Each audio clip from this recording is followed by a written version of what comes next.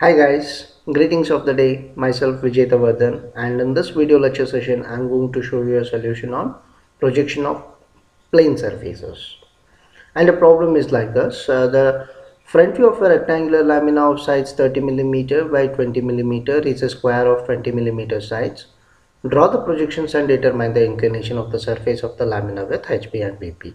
So one can understand that the front view is supposed to be obtained as a square of 20 sides. Hence we should start the lamina with respect to the lamina is parallel to VP first, and 30 by 20 millimeter is going to be a square of 20 millimeter and it is inclined to both the planes. Now according to the given condition, how to solve the problem, let us discuss.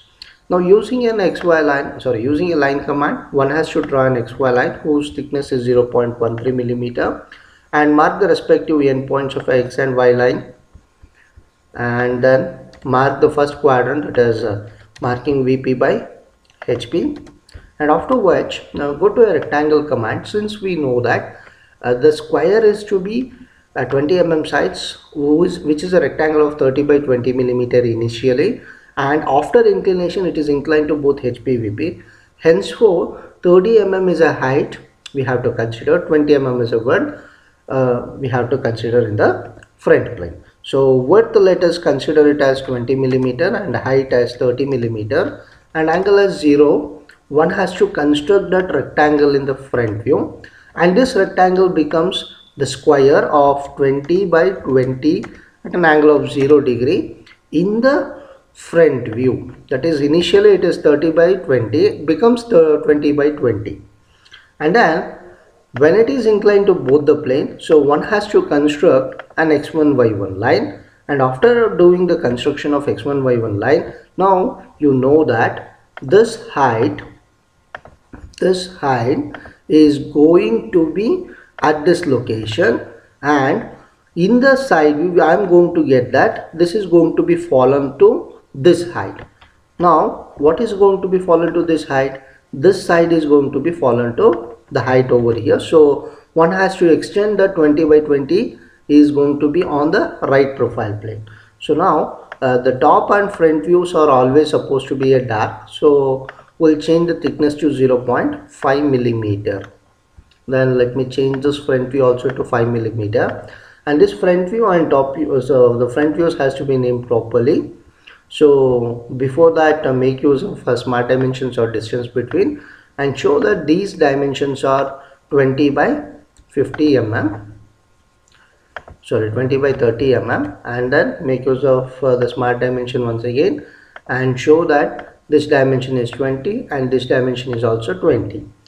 After which make use of a text command and name the respective corner, and this corner could be named as A dash, and this corner could be named as B dash, and this corner will be named as C dash, and this corner could be named as D dash accordingly.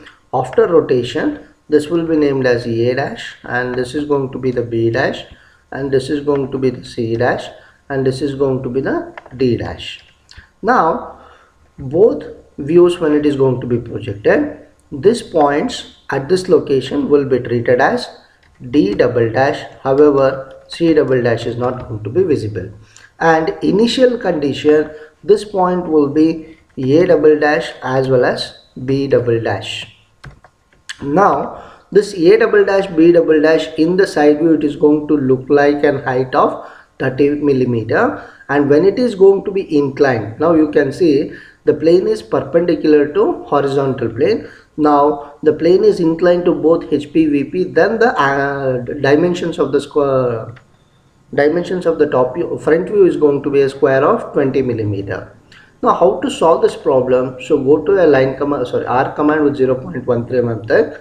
Consider D double dash, C double dash as the fixed point, and A double dash and B double dash as the point reference point, and this point is shifting towards this line, that is, which is falling in the left side view on the right profile plane.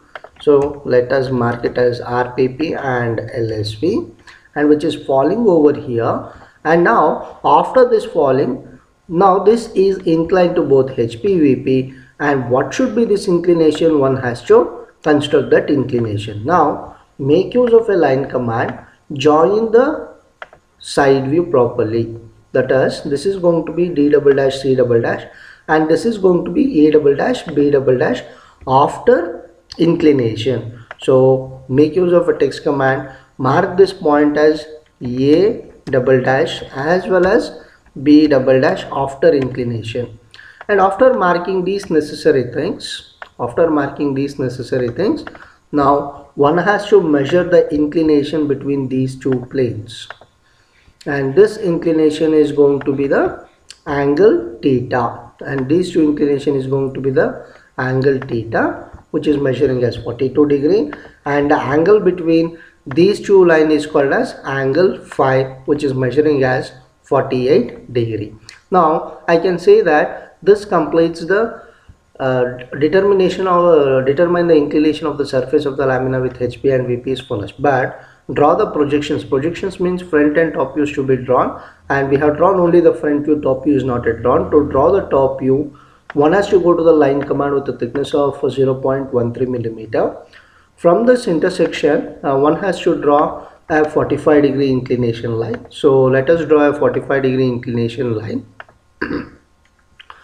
And after drawing this 45 degree inclination line, so make use of a text command. With respect to this point, it has marked as x1 y1, which was not marked earlier, so we'll mark it. And then make use of a line command with a thickness of 0.13.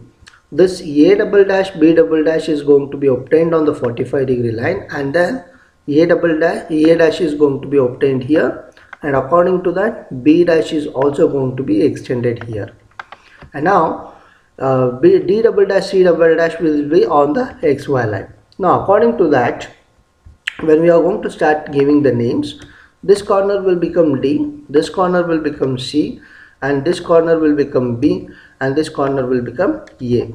Then make use of a line command with a thickness of 0.5 millimeter. One has to complete the top view, that is starting from A, join B, join C, and join D, and get back to A. So this completes the projection in all aspects as per the given conditions.